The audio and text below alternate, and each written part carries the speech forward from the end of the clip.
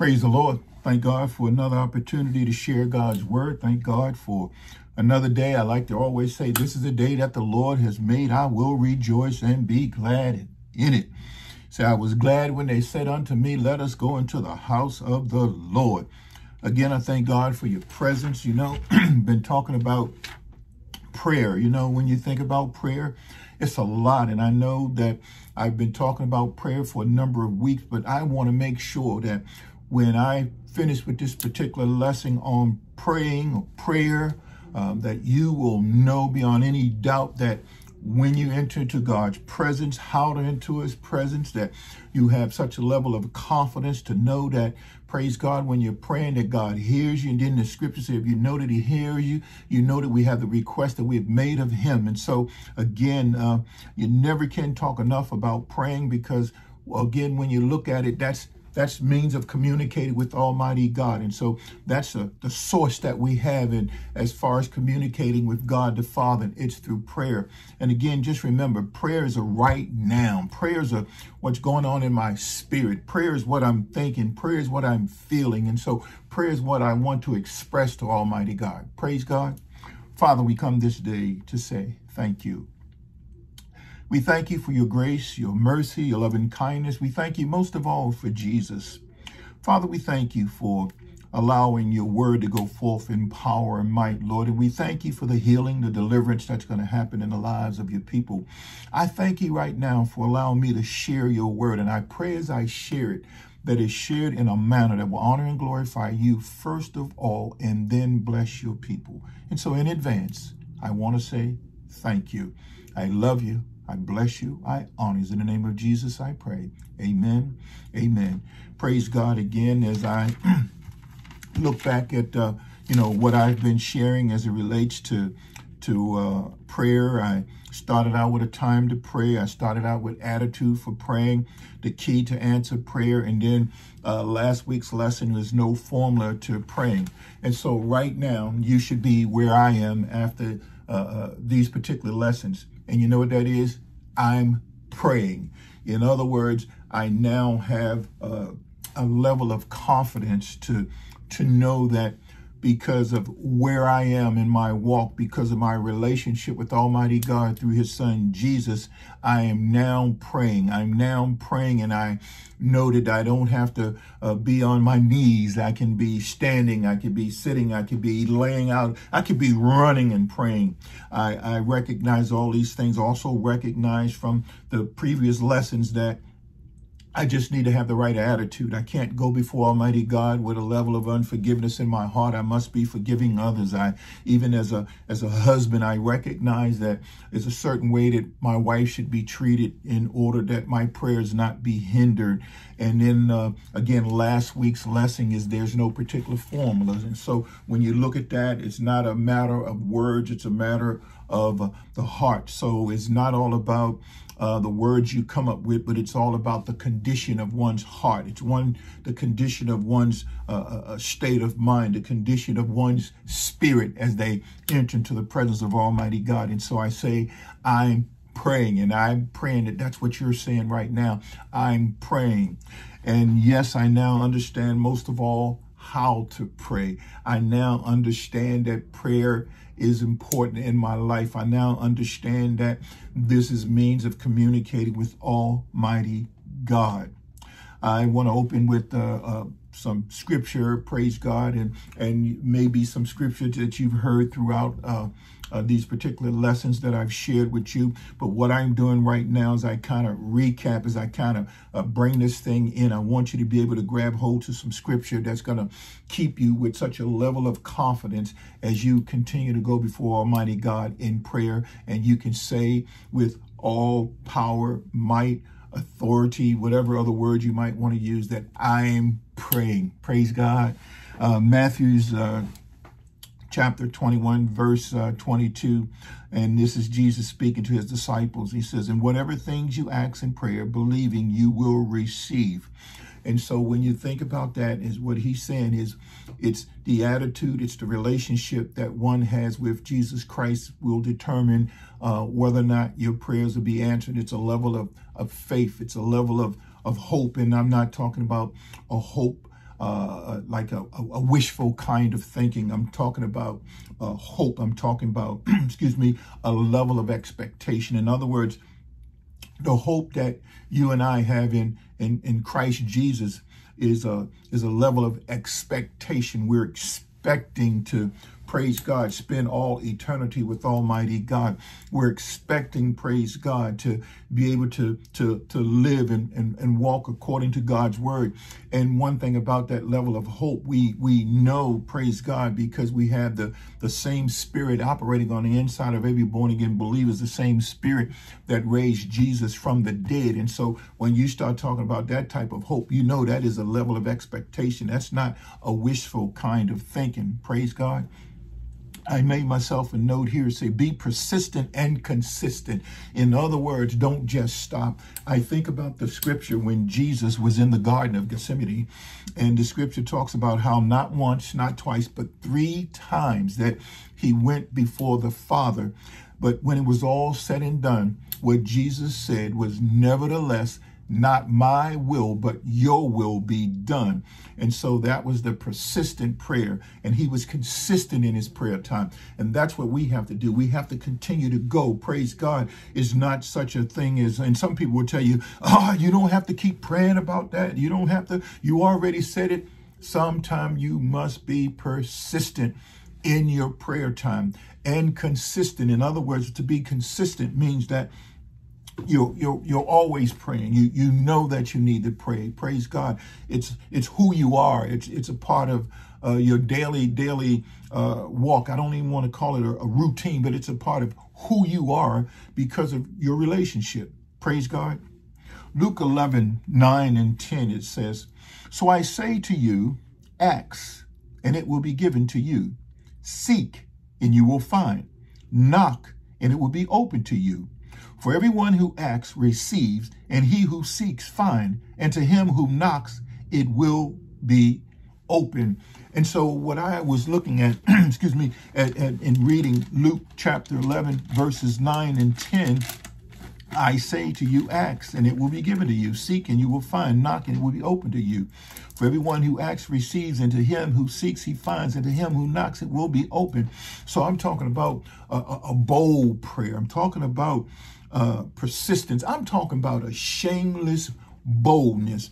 In other words, you know, sometimes you can be shamefaced to go and do certain things, but with God and when we look at prayer, it's got to be a shameless boldness. In other words, I'm confident in my relationship with Almighty God.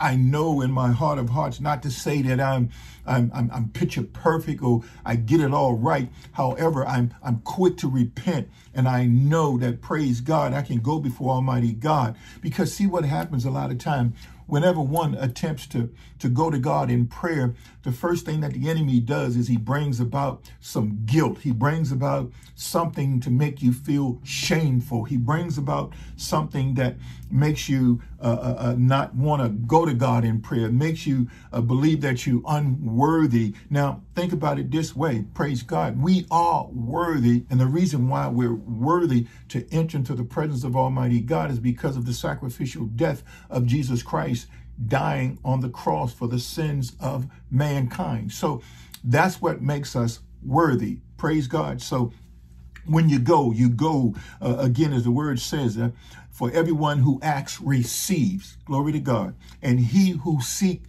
finds. Praise God. And to him who knocks, it will be open. In other words, the scripture talks about going before Almighty God.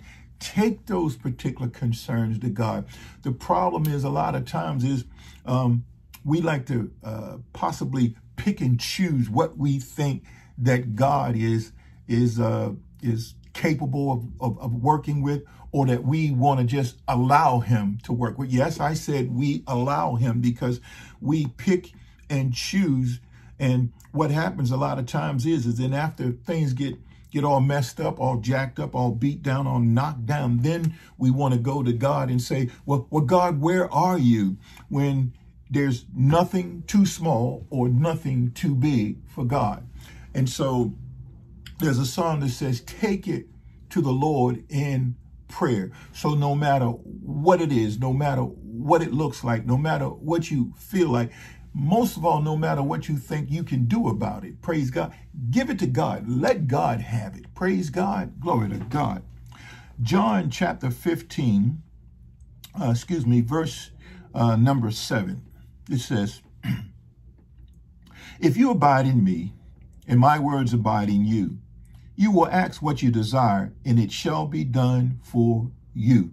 Now, listen to this. I'm going to reread it one more time.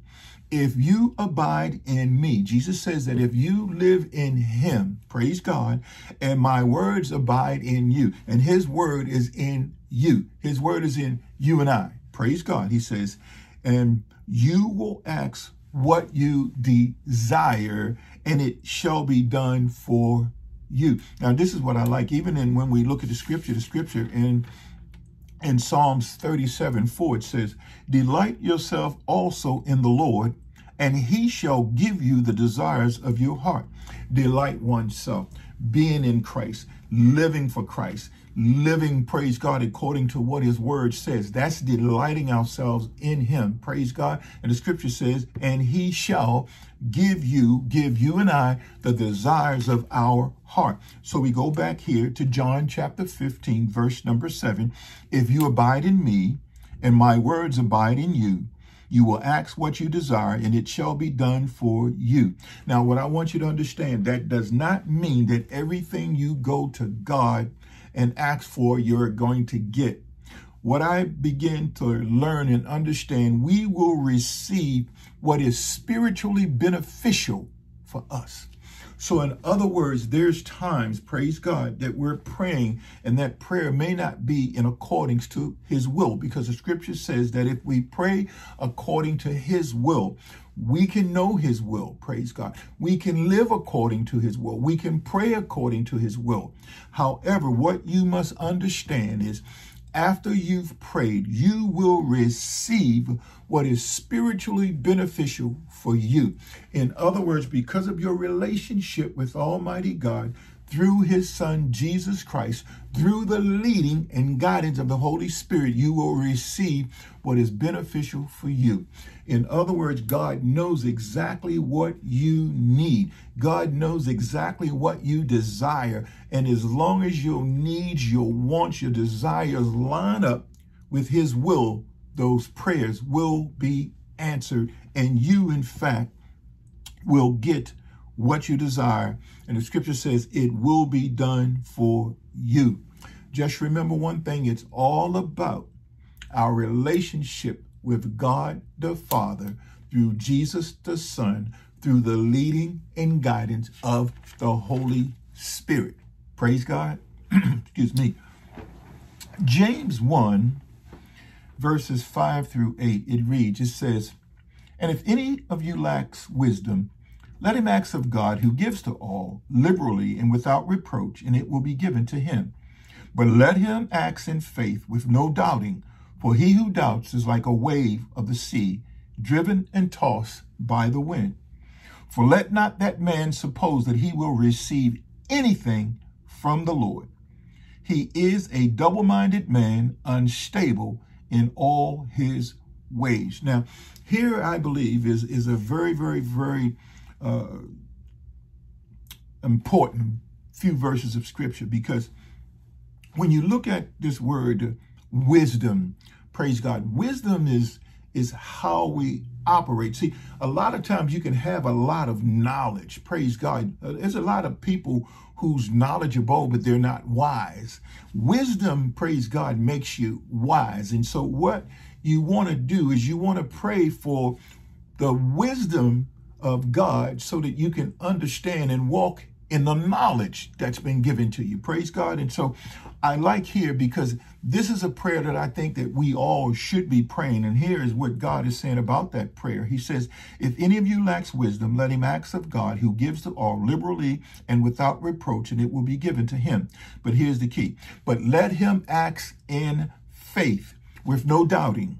For he who doubts is like a wave of the sea, driven and tossed by the wind. When you think about that, if you ever been around the water, and when the winds are high, the waves could go all kinds of different ways. In other words, the wind dictates exactly where those waves are going. And what the scripture is saying here, that if we enter into our prayer with doubt and not in faith, we're just like that wave of the sea, and we're driven by the wind. Praise God. And it says that we're tossed. In other words, we back and forth. In other words, there's no stability there. We're not stable. We're not where we need to be, because we're being tossed, because we're not anchored. Our faith is not anchored in God. He says, for let not that man suppose that he will receive anything from the Lord.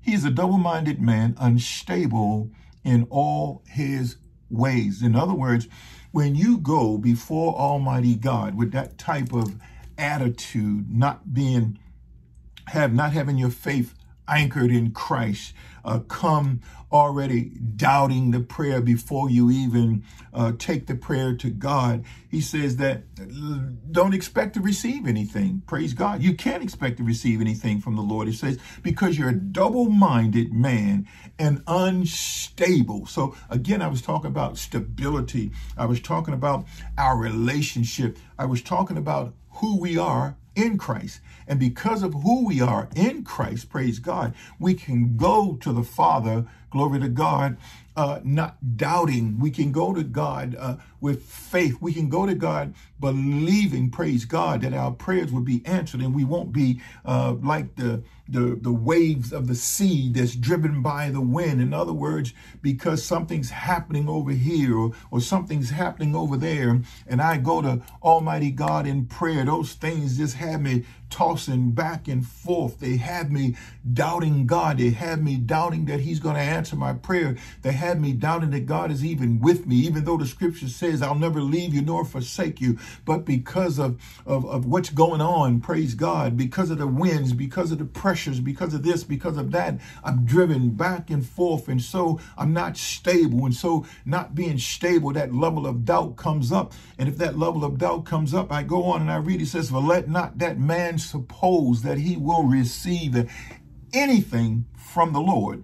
He's a double-minded man, unstable in all his ways. Praise God. Now, as I was looking at praying, and we pray in the name of Jesus. And the reason why I want you to really pay close attention to this, I want to put some real serious emphasis on this. We pray in the name of Jesus. Why? Because the relationship that we have to the Father from the Son, who is Jesus. And Jesus, in fact, is our high priest. I want to read from Hebrews chapter 4, verses 14 through 16. And the Word of God reads, it says, seeing then that we have a great high priest who has passed through the heavens, Jesus, the Son of God, let us hold fast our confession. For we do not have a high priest who cannot sympathize with our weaknesses, but was in all points tempted as we are, yet without sin.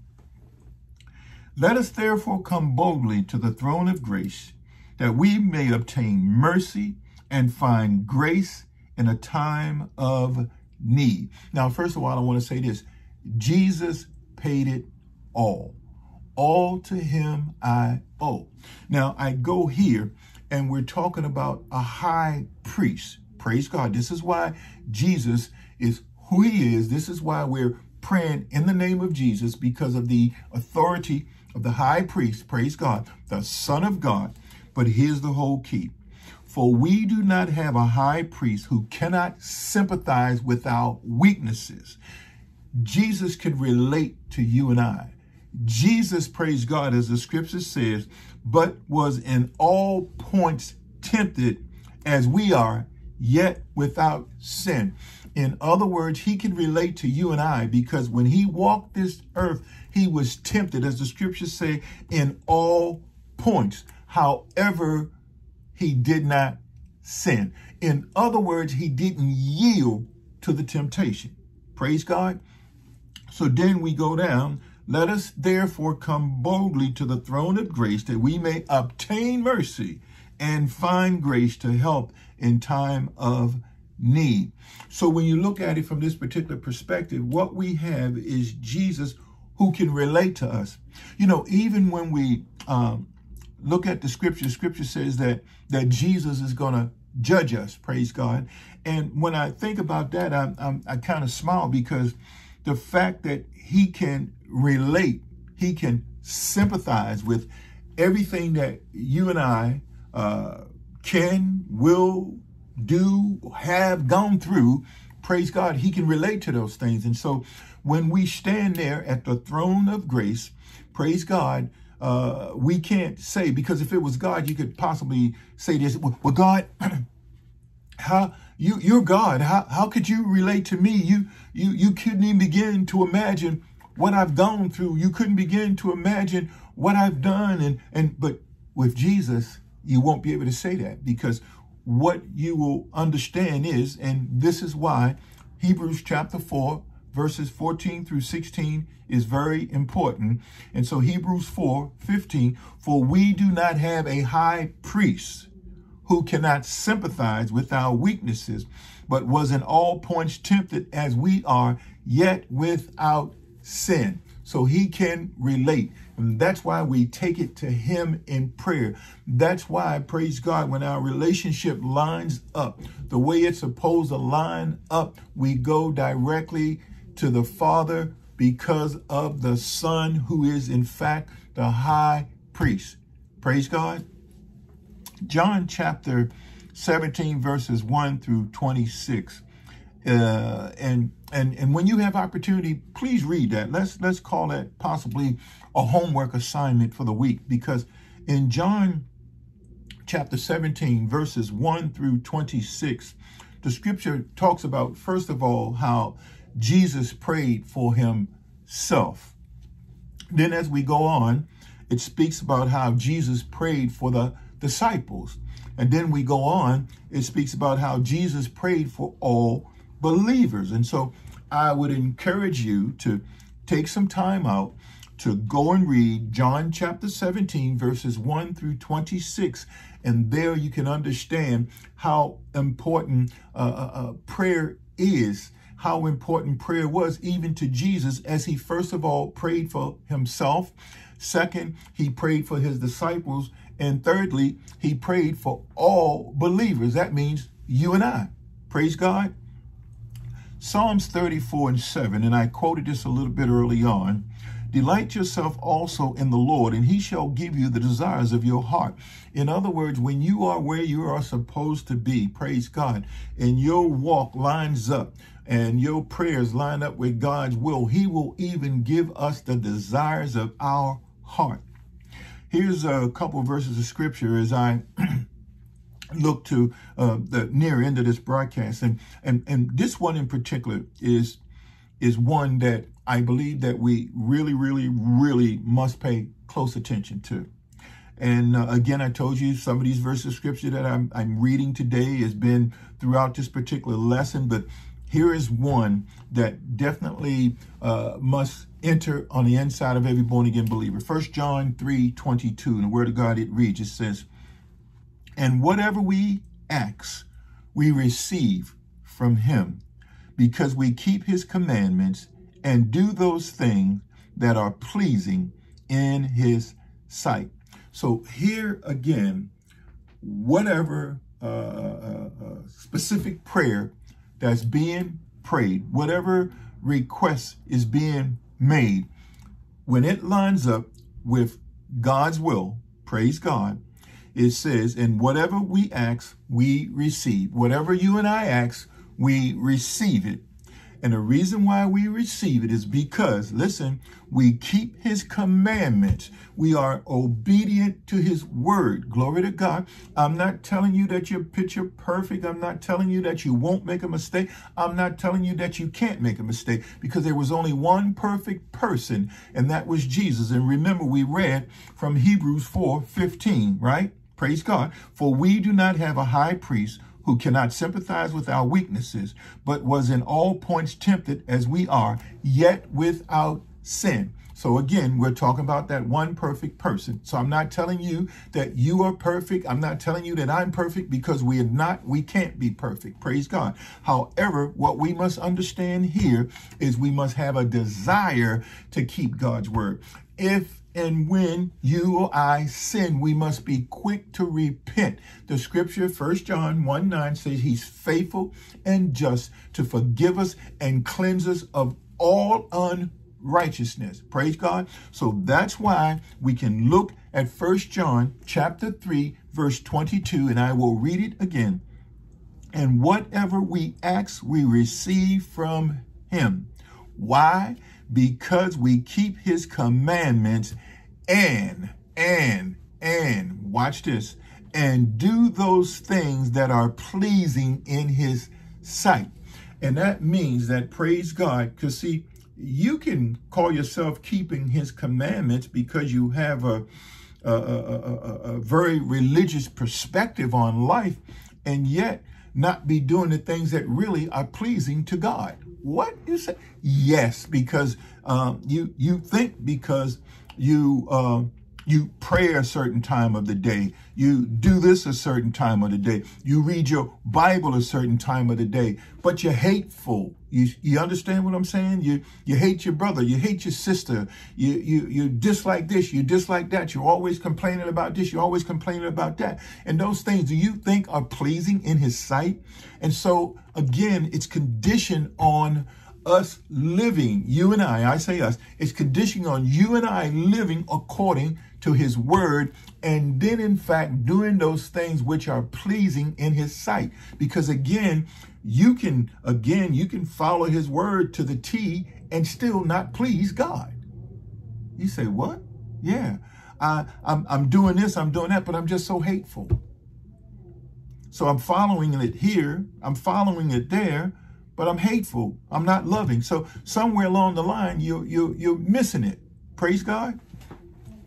And here, as I look to close out this particular lesson, John chapter 9, verse number 31. Now we know that God does not hear sinners, but if anyone is a worshiper of God and does his will, he hears him. Now we're talking about our prayer time, right? We're talking about when we're speaking to Almighty God. Now we know that God does not hear sinners, but if anyone is a worshiper of God and does his will, he hears them. In other words, because of our relationship, praise God, because we are born again believers, God hears us. Now, I want to share this to the person or persons who still operating in sin. The one prayer that God wants to hear from you is the sinner's prayer. He wants to hear that prayer of repentance, because, and when we talk about hearing, we're talking about getting prayers answered. Praise God. Do you understand what I'm saying? And so you have got to recognize that as a sinner, you cannot in any wise expect your prayers to be answered, because you don't have a relationship with the Father. And that relationship only comes because you have accepted the Son as your personal Lord and Savior and are now being led by the Holy Spirit. Praise God. Father, Son, Holy Spirit. Glory to God. And so today, if you're that person or persons who would like to, praise God, have your prayers and know that your prayers will be heard, know that your prayers will be answered, you've got to change that lifestyle. You've got to stop sinning. You've got to repent. If you're in Christ, you've got to repent. If you're outside of Christ, you've got to get in Christ. Praise God. Father, we thank you for your word. We thank you for how your word has spoken into our hearts. I thank you that the people are now praying, even as the title was, I'm praying. I'm praying with confidence. I'm praying with boldness. I'm praying knowing, praise God, that I have a relationship with Almighty God. And so, Lord, thank you for that this day. In the name of Jesus, we pray. Amen and amen. Praise God. You know, I shared that if you are not, in fact, in the family of God, that God does not hear your prayers. And the one prayer that he wants to be able to answer for you right now is that prayer of repentance. And so if you want to come to know the saving grace of Jesus Christ as your personal Lord and Savior, I say repeat this prayer of faith. You say, Father, it's in the precious name of Jesus that I come before you. Father, I recognize that Jesus died for the sins of the world. Father, I recognize today that I am a sinner. Father, forgive me of my sins. Jesus, come into my heart, live in me and through me for the glory of God. Jesus, thank you for coming into my heart. I accept you this day as my personal Lord and Savior. Father, thank you for receiving me into your family. It's in Jesus' name I pray. Amen and amen. I say welcome to the family of God. The scripture said the angels in heaven are rejoicing over your conversion. Get a Bible, begin reading St. John chapter 1. Most of all, find that Bible-believing, teaching church and come in and become an active member of God's family. And so until we have opportunity to meet the next time, I ask the Lord's blessings on you and your family. May he keep you and bless you. In Jesus' name, amen and amen.